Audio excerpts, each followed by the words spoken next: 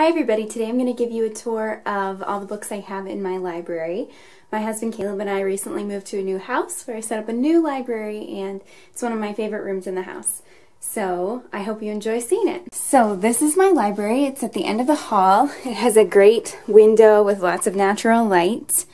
This is my desk where I do all my work, grading papers for work, or writing, or working on YouTube videos. There's some construction in the field outside, you can see there. But it doesn't get too distracting most days. Most of my books are in this room, not all of them. I will do a part 2 to this video some other day to show you the rest of my books. But for today, we're just going to look at these 4 bookcases. This one is nonfiction. This one in the middle is adult fiction or classics and things like that. And the one in the corner here is young adult. We did recently move, so I haven't gotten around to painting my closet doors white yet, but I'll do that eventually. Juliet likes to come in here, and sometimes she sleeps under my desk while I'm working. So let's just start at the beginning. On this shelf I have just some reference books. We like to do a lot of camping or traveling, so these books are really good. They're my favorite reference or field guides. They do them by region, and there's one for every region except for the the Midwest or Great Lakes states. So we take one of those with us anytime we go on vacation. Over here are books that have my name in them, either because I am published in them or I was an editor for those publications. This shelf is journals. I've been journaling, I think I started, this was my very first journal when I was 13, and all the way up until today I've been journaling in there. I read the Kingfisher History Encyclopedia cover to cover when I was 12. This is my bookmark collection. I like the national parks ones that you can get, like this one, that have animals on them, and then on the back it tells you about whatever animal is on it. I have lots of NaNoWriMo bookmarks. I like bookmarks for my friends' published novels and bookstores that I've been to.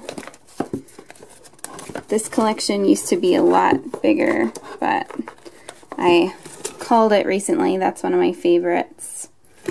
And this one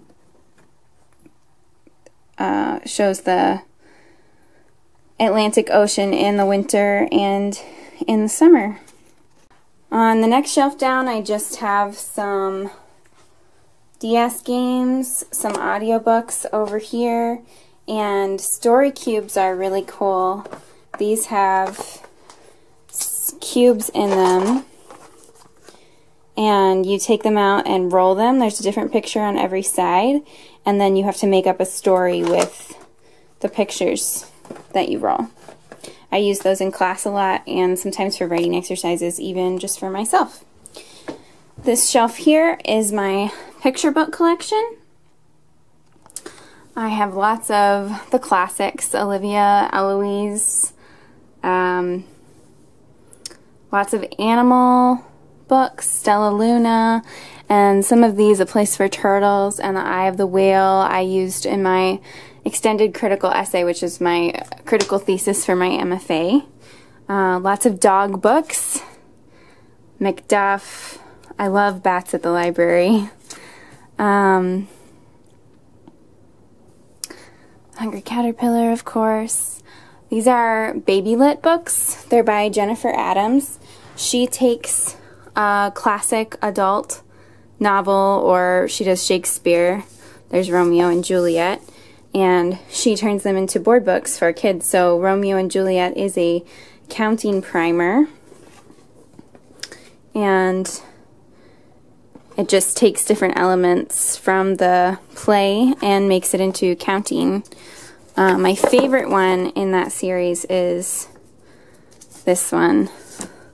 It's a fashion primer, and the pictures are so pretty, and this one's really unique and different from a lot of the other books in the series. And then this shelf on the bottom is just oversized books that don't fit anywhere else.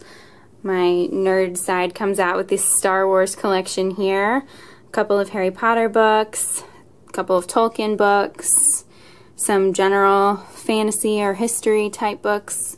Then I have some drawing how-to books, music books. Okay, so moving over to this wall of books over here. This top shelf is Christian nonfiction that I have, mostly Bibles, devotional type books. And then the next shelf down is Christian, more nonfiction, like some memoirs or some Christian biographies, Christian history, and let's see, this one I haven't actually read yet, but I'm really looking forward to reading it. It's called Lit, and it's a Christian guide to reading books. So I'm interested to see if this is going to be helpful, and I heard it was really good. The next shelf down here is just general nonfiction.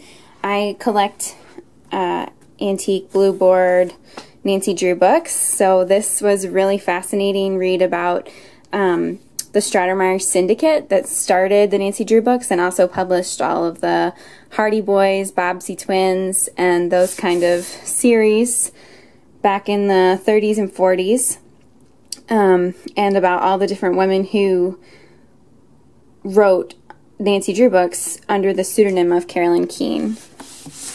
I have lots of books about books here. Some home decor / DIY home renovation books. Lots of gardening books. And some other general nonfiction. Next shelf is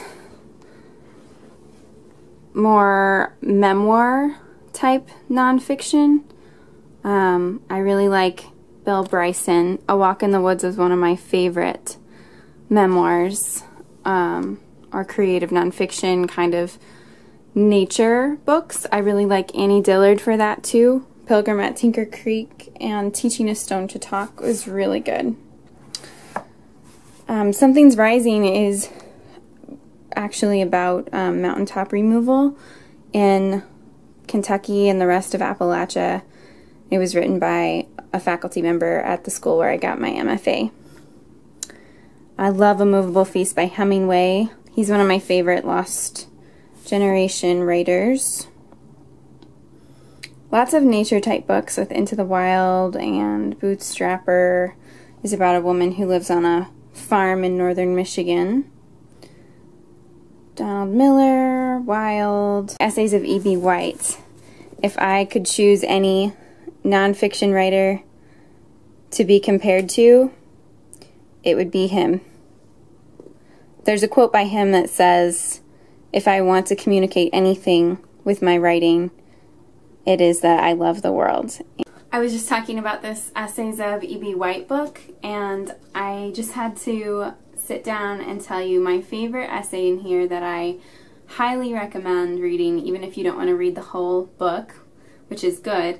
It's called Coon Tree, and it's just a great essay about the changing times. It was written in 1956, and the raccoons that live in the tree by his house in Maine, and just the relationship he has with those raccoons. It's so good, especially if you're an animal lover or you're nostalgic for times gone by. But I'm just going to read my favorite paragraph in this whole book, which is not from Coon Tree. It's from a different essay called The Railroad. And this is the last paragraph of that essay. In the old days, when the railroads were in their prime, you couldn't see Brewer from Exchange Street, but you could close your eyes and see the continent of America stretched out in front of you with the rails running on endlessly into the purple sunset as in an overwritten novel. I loved it when I couldn't see Brewer from Exchange Street. The rest of the view was so good. The next shelf down here is writing how-to books. Mostly over here I have a lot of the well-known books. Flannery O'Connor's Mystery and Manners, Writing Down the Bones, that kind of thing. The rest of the shelf is more textbook type writing books that I either used in class in undergrad or that I use now when I teach college writing. And the bottom shelf is just cookbooks, poetry, and I have one play at the end.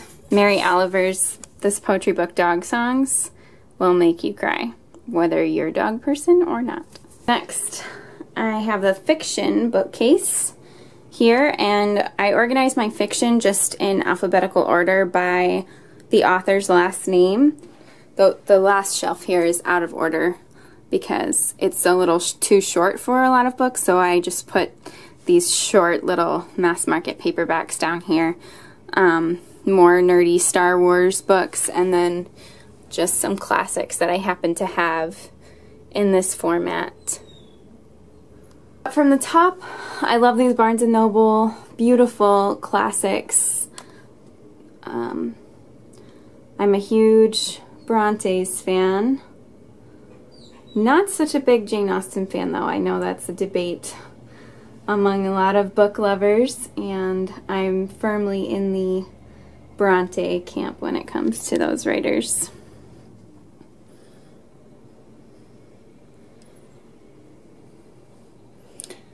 Water for Elephants was so good. I did my literary criticism project in undergrad on The Sun Also Rises by Ernest Hemingway, so I think that's why he's one of my favorites. My favorite Lewis novel is actually Till We Have Faces, which is a lesser known book that he wrote, obviously overshadowed by Narnia, which I have read more times than I can count.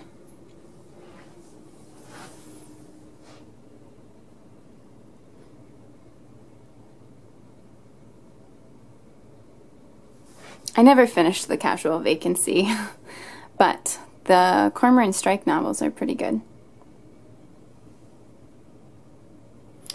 I tried reading Dracula in high school and I couldn't really get through it. I think I stopped after just a couple pages, but I picked it up again in college and read it all the way through. I couldn't put it down, and it was one of the scariest books I've ever read. My well-worn copy of The Lord of the Rings. The Once and Future King by T.H. White. So much sadness and beauty. And the last shelf here is YA. And these are, again, just like fiction, in alphabetical order by the author's last name. I love Sherman Alexie's The Absolutely True Diary of a Part-Time Indian. So great. Highly recommend it.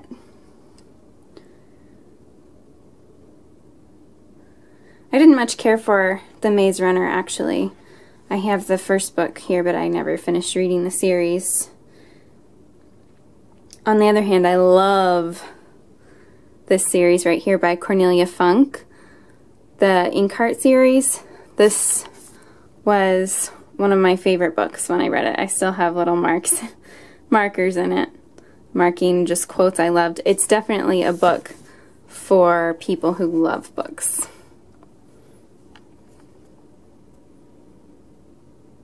My favorite John Green novel is Paper Towns.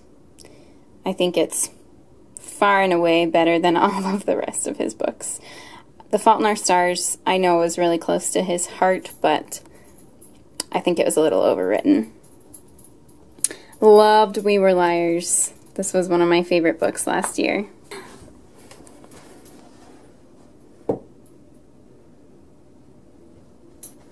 Fangirl is so good. Oh, I love this. Another one of my favorites from the past couple years.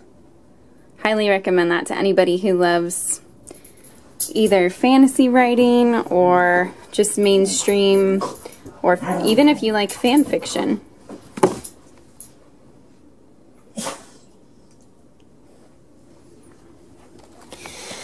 Here I have a whole shelf devoted to Harry Potter. The original.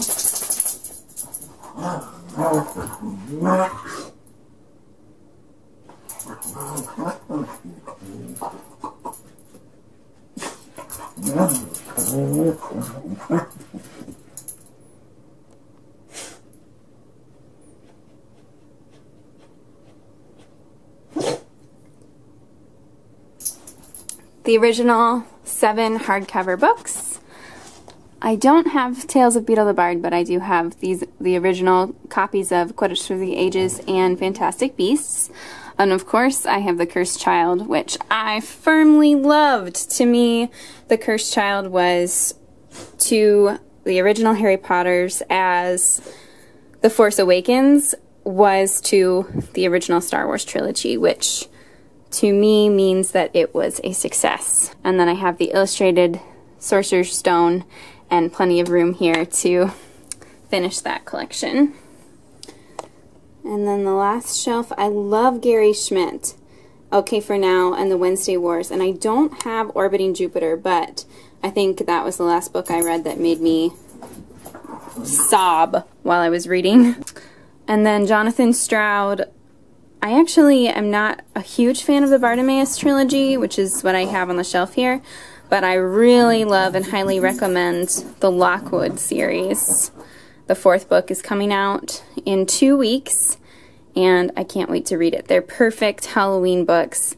If you haven't read them, I highly recommend it. It's Lockwood and Company by Jonathan Stroud. The first book is The Shrieking Staircase, I think. Okay guys, thanks for watching. I hope you enjoyed this tour of the books I have on my bookcases in the library.